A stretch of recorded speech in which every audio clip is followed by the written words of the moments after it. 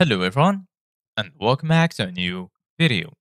In this video, I'm gonna show you guys how you can separate audio for Twitch VOD on Streamlabs. So if you guys want to learn how to do it, just follow the steps that I'm gonna show you. As you can see guys, I'm right now in Streamlabs, and this is how the homepage looks like. So right here, you're gonna find all of your scenes. From here, you can add a new scene. Here, you're gonna find the option to edit your scene transitions. And right here, you're gonna find all of your sources. You click on this little plus icon, you can add a new source to your scene.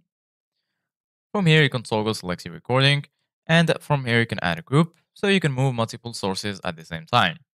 And lastly, right here, you're gonna find your audio mixer, where you can adjust all of your audio settings. In order to do that, just click on Open Advanced Audio Settings, and then as you can see guys right here, you can adjust all of your audio settings and your VOD settings. Also, if you want to enable Twitch VODs, all you need to do, guys, is go to the settings by clicking on the gear icon in the bottom left corner. Once you do that, you're going to be right here.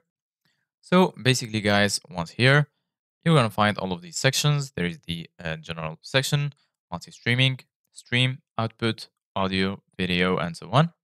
Go ahead and click on output, and then make sure you are here in streaming section. And then right here, as you can see, guys, you're gonna find Twitch VOD.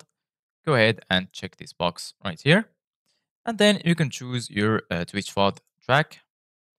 For example, I'm gonna select 6 like this. And once you finish setting up your Twitch VODs, all you need to do, guys, is click on done. And then you're good to go. After that, you can just go to your mixer again, open advanced audio settings. And then from here, you can enable or disable the VODs that you want. So this is it guys for today's video. Thank you guys for watching. See you guys in the next video.